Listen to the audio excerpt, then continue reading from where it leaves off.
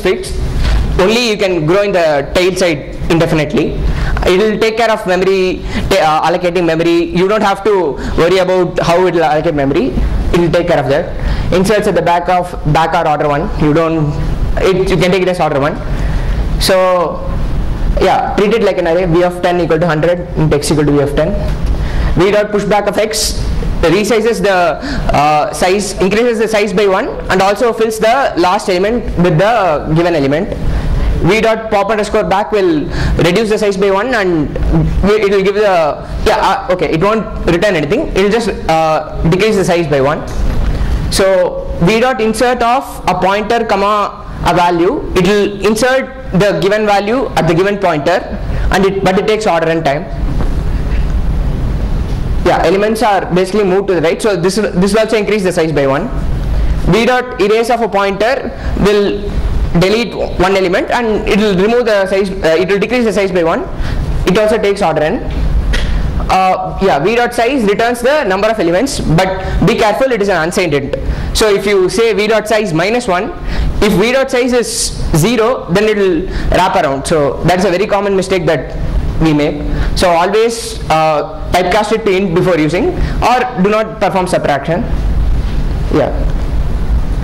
So okay. So v dot begin, this we have seen. V dot clears the vector. Size will be 0 after this point, but it is no guarantee that the memory location would have been freed. For that you have to use resize for the memory location to be freed.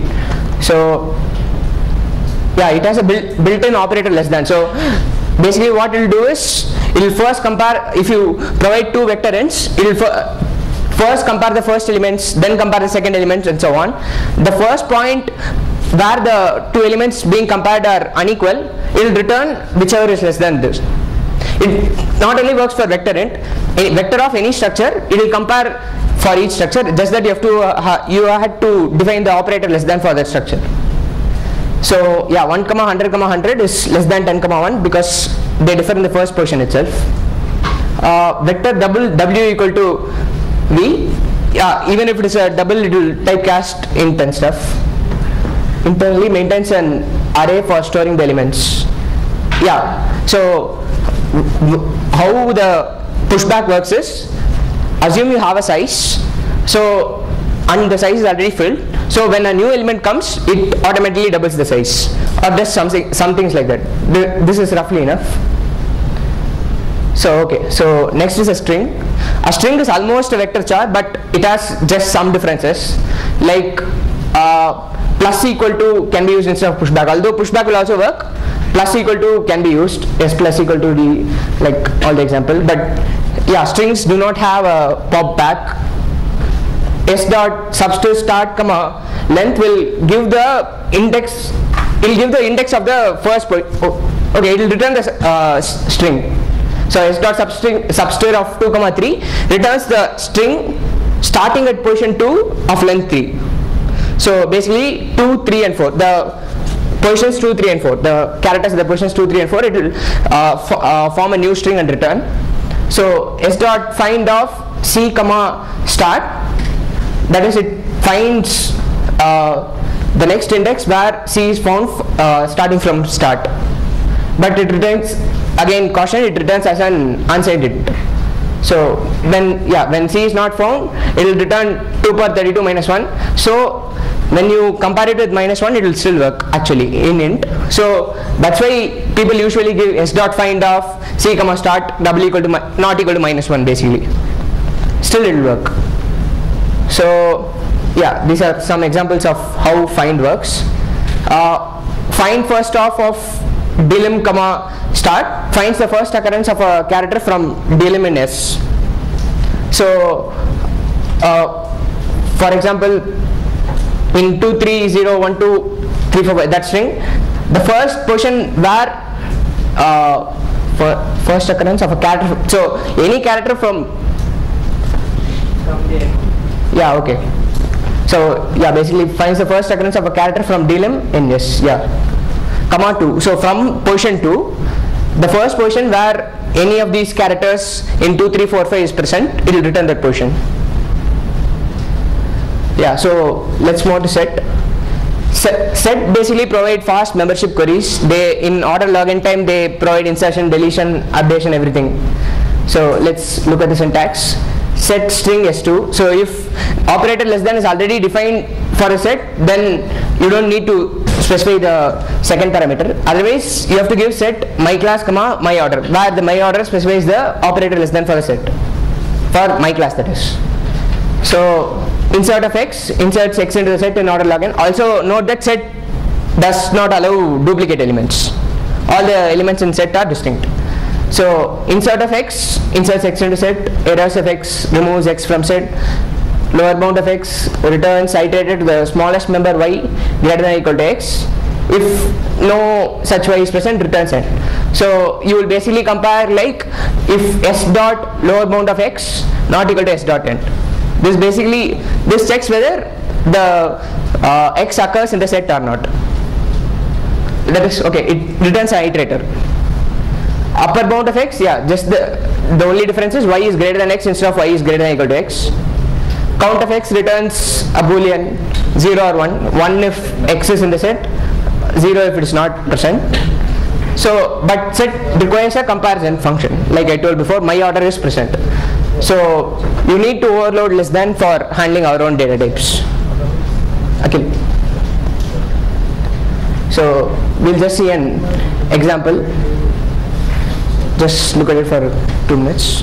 Look at the boolean operator less than. That defines the less than for a set. So after that you can automatically use the set as any normal thing. Next. Okay, next we move to map. Map also has the same implementation as set. Both basically work on red-black AVL trees. That is the scores. Okay, yeah, that is some example. So map string comma int, yeah, map int comma int, map of basically a key value, a key comma value. So that will assign the value to key. So yeah, once again, so the operations possible are m of x equal to y. It will associate y with the key x in order login time. Get is y equal to m of x. So this will also perform in order login time. Rest are similar to set.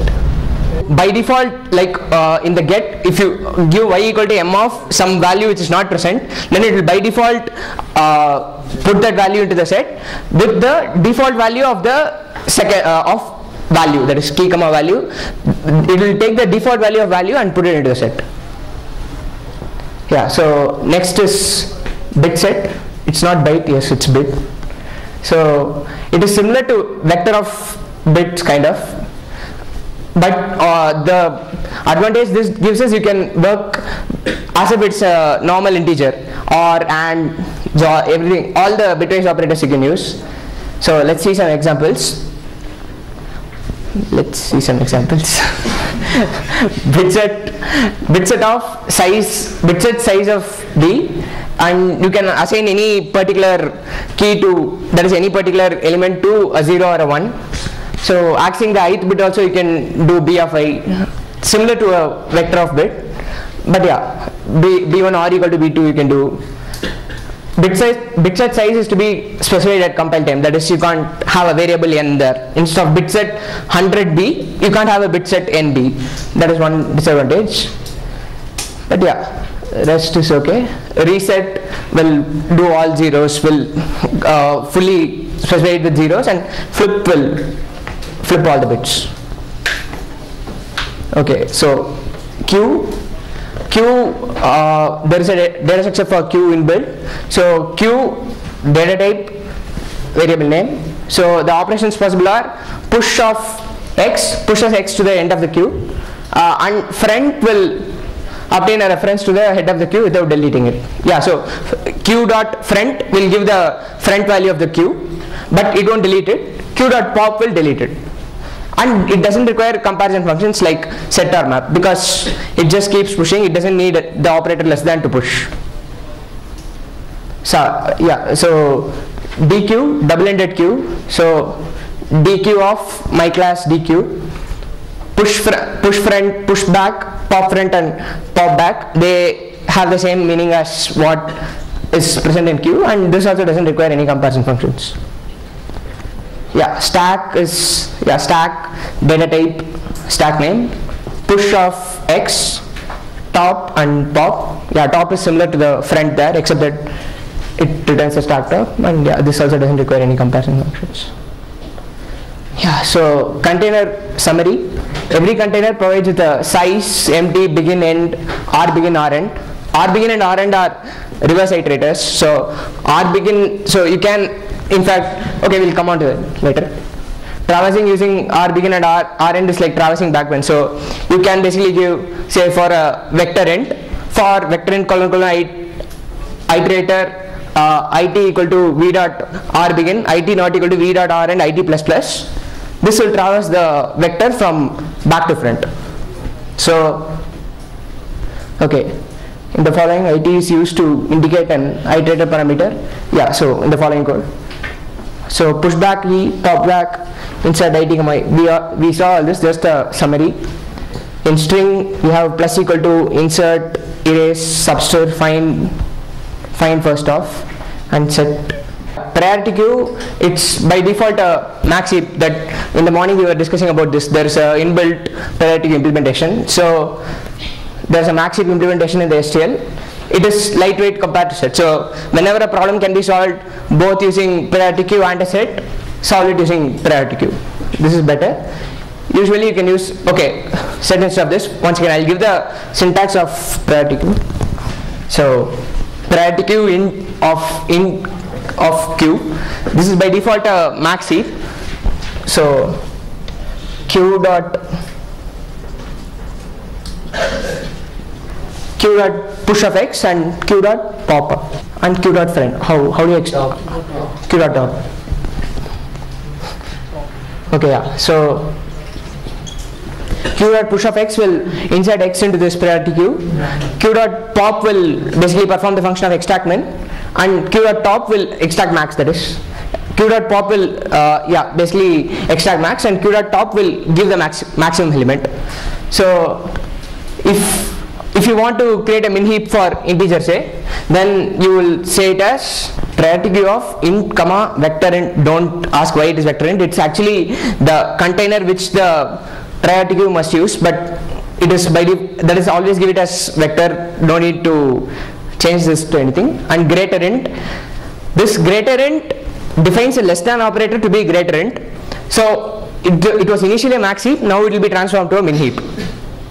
So this will be a min heap, and so instead of int you can of course use any other data type. Say data type t means priority queue of t comma vector of t comma your function, and that will be the same that will be the same comparison function as you gave for sort or any other thing. Yeah, you need to include hash include queue for this, but yeah, have that as a general template so that you don't need to figure out what you should use for using which containers. There's no priority underscore queue. Hash include priority underscore. Yeah, hash include queue. Yeah. Okay. So next is pair. So pair, what it does is, you suppose you want to store a set of points x comma y. You don't need to define a struct point int x int y and all the necessary constructors and so on. You can directly use pair for, if your structure is only going to have two values, then I suggest you directly use a pair.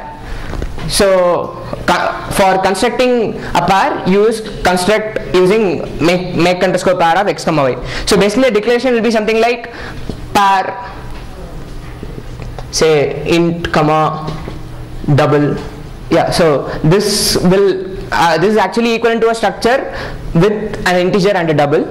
And so if you want to assign p, you can say p equal to make underscore pair of, say 10 comma minus 5.0.